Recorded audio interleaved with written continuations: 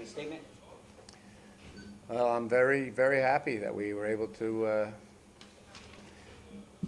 play 3 solid games and sweep a good team. And hats off to Galil.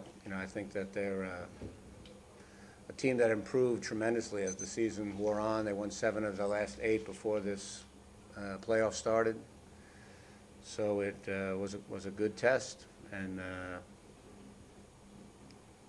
we needed contributions from a lot of guys during the 3 games to be able to beat them like we did. So real proud of that.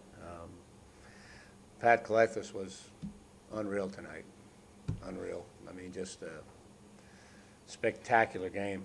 And Gal, I thought, had a great floor game too. 10 assists and handled the ball well.